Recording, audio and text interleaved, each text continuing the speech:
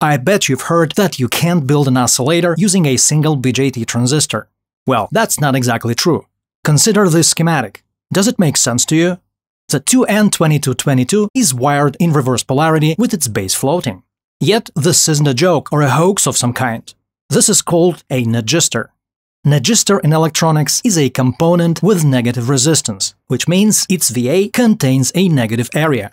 Here's how the circuit works. At power on, current jumps to a certain value, determined by resistors R1 and R2.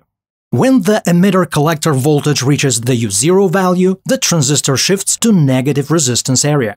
Current starts to drop until voltage reaches the U1 value. Then the transistor returns to positive resistance area. As a result, current rises. Thanks to this, voltage across the transistor drops again. Let's check it out. What we're observing here is called negative differential resistance, or tunnel effect.